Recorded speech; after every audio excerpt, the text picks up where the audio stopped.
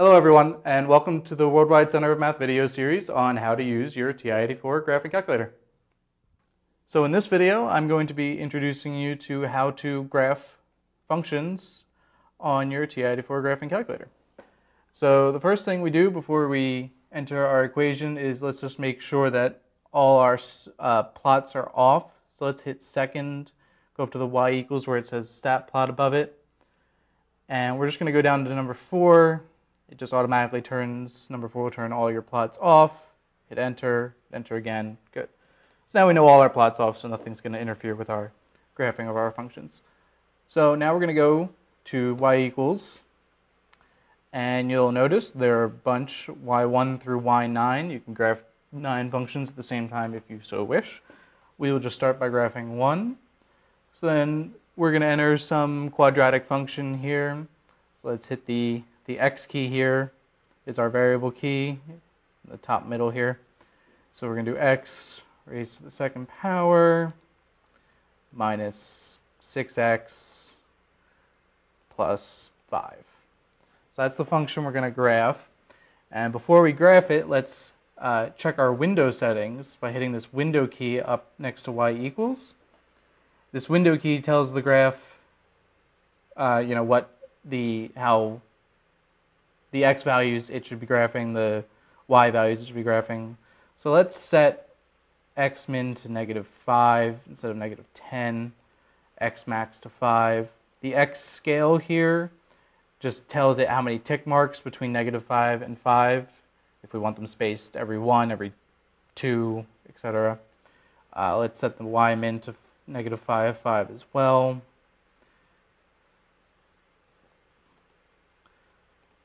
And alright, so now we have our windows set, we have our y scale set at 5 accidentally. Y max 5. Alright, so now that we have our windows set, let's hit graph and see what our function looks like over here on the main screen. Alright, it looks pretty good. I can't see as much of it as I would like, and there are two ways we can rectify this. We can either go back to the window and kind of take a guess at making it larger, widening our ranges, or we can go up next to the window button. There is a zoom button.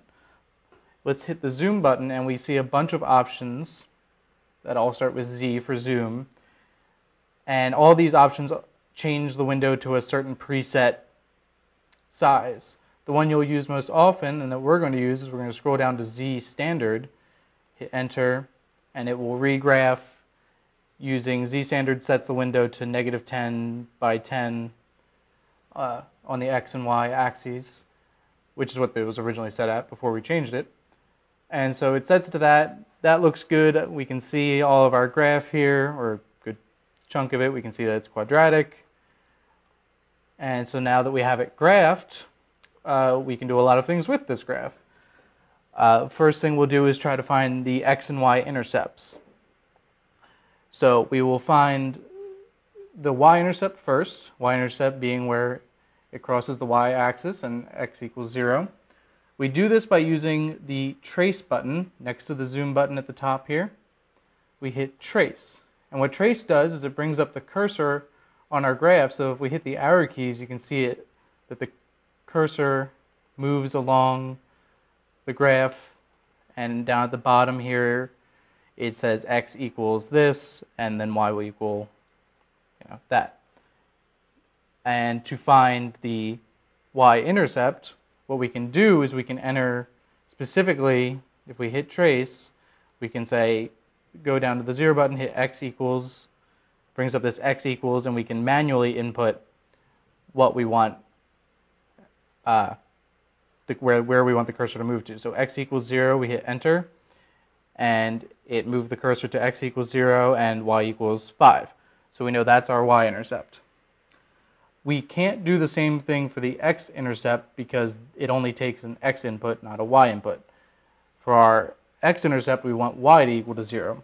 So the way we do this is we hit the second button, and above trace there's the calc menu. So second, trace button, and it brings up a few options here, most of which we'll use.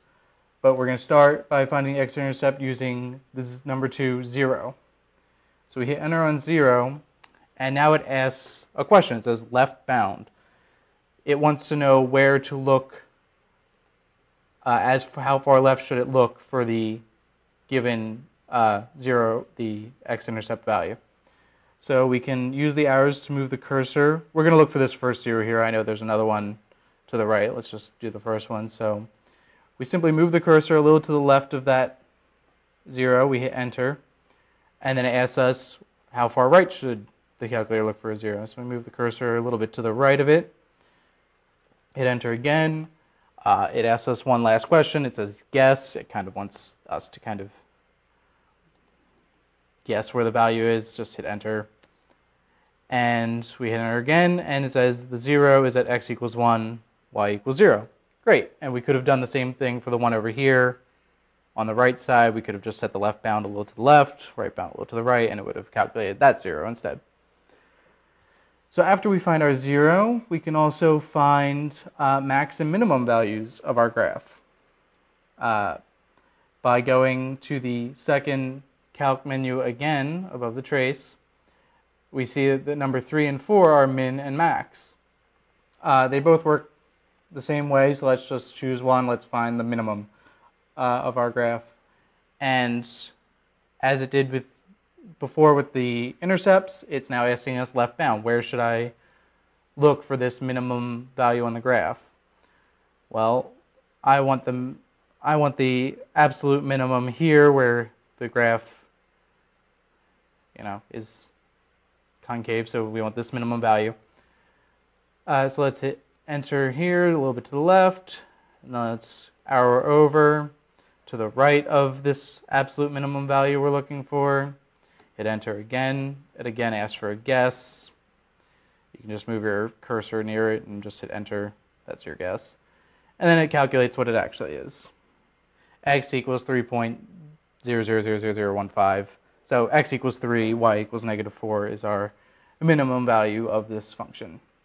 And like I said before, it works the same way with maximum. I would just set a left bound, a right bound, and it will find the maximum value in that range that we set. And last thing we'll do, or one of the last things we'll do here, is we're also going to use the intersect feature. We can find out where two graphs intersect. But to do that, we need to have a second graph intersecting our first graph. So we will go to the y equals button again, and now we're going to arrow down to the y2 function and graph another function. Let's just graph the function 3x. 3x. And we can go back over and hit the graph key. And there it graphed in red the function 3x. So we can see that it intersects around here, but I want to know exactly what that value is, and the calculator can help you find that. So we can go to second, above the trace, second calc, and you can see number 5 here says intersect.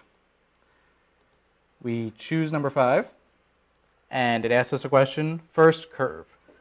It just wants to know which curve, if there were, say 5 curves on the screen, it just wants to know which is the first one you're going to choose and the second one, so it knows which 2 curves to find the intersection of. So first curve, we just hit enter on this first one. Second one, it automatically changed over to the red curve, you can notice. If I can hit the up and down arrow keys to switch between the curves, but since I already chose the blue one, let's just keep it on the red, hit enter. Again, it always likes to let us guess, so we can just move the cursor nearby the intersection point, enter, and it'll calculate the actual value. The intersection is at x equals 0.5948, such and such, and y equals 1.784. So that's how we find the intersection of 2 curves. The last thing I'm going to show you is that we can also graph in polar coordinates and parametric coordinates. If you haven't used these, that's fine, but to get to them, all you have to do is hit this mode key next to the second button, and if we scroll down to where it says function, parametric, polar, sequence, let's just choose parametric first, and you'll notice that after we choose parametric, and if we go back to our y equals, it now has inputs for our parametric function, our x as a function of t and our y as a function of t. And even our window settings change. Our window now says what values of t should I calculate x and y for, and again x min, x max, y min, y max to make the graph. And if we go back to mode, we can do the same thing for polar coordinates. We go down, we arrow over to polar here. We choose polar, go back to our y equals. Again, it's changed. It's now asking what is our radius value, r value, and again, our window will change. It's now asking for theta. Again, if you're not familiar with it, that's fine, but if you're using them, it's good to know that you can just go to mode and change between these types. And to go back to the y equals, we just choose the function one, the first option, hit y equals, and we're back. So those are just some of the functions you can use when you're graphing. So now you know how to graph your function, find intersects, intersections, minimum values, and intercepts. And that's it. Thanks for watching. For more videos in this series, or for more general mathematics videos, you can subscribe to our YouTube channel by clicking here, or visit our website at centerofmath.org by clicking here. Thanks.